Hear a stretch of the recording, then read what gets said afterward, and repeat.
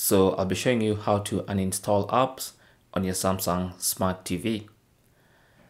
So from the home screen, go to this row of apps and then you want to select apps, and that should take you to the main apps page, this one right here.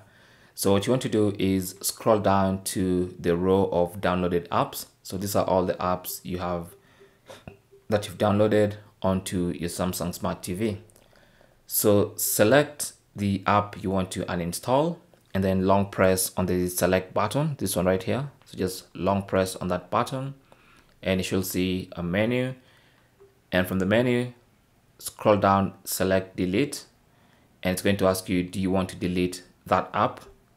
Go ahead and confirm you want to delete by selecting delete, and it says deleted successfully, and that means we have completely uninstalled that app.